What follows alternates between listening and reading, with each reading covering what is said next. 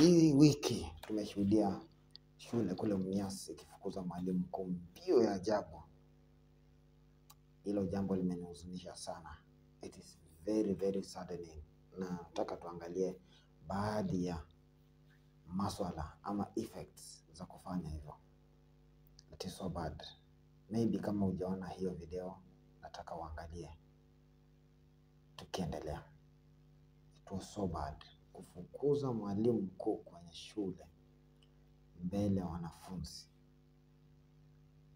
Wazazi wameungana, bodaboda na wanafunzi kufukuza mwalimu mkuu. That was so bad. Iliwahi fanyika shule jirani kule kwetu nikiwa mdogo, but amini asiamini,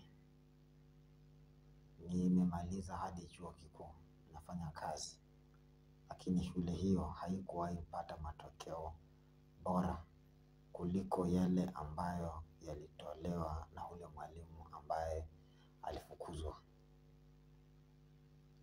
This was the saddest moment in the history of Kenya's education.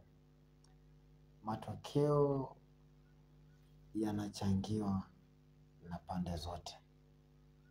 Si walimu, si wazazi, si wanafunzi, si serikali, lakini mkishurutisha mwalimu mkuu peke yake kutoa matokeo, hiyo haitakuwa sawa.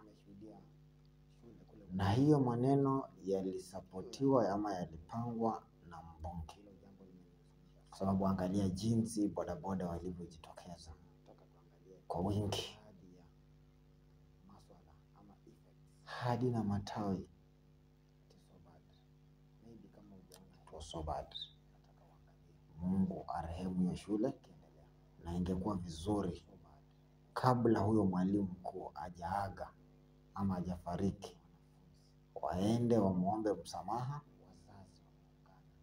as early as this. Otherwise, I'm telling you for free, a time is coming watatafuta matokeo. They will look for those results. They will use all means, but it will be in vain. It won't work. Kadia tu sasa. Just look. This was unceremonious.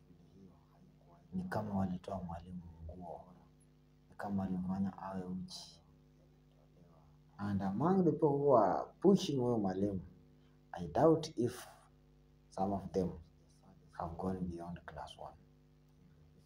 Because I don't think if a scholar can behave the way majority of those parents, majority of those bodabodas. In fact, I'm very annoyed na huyu mwenye alisukuma, shika mwalimu mkuu shingoni na kusukuma kabisa kama mburukenge. That's very bad.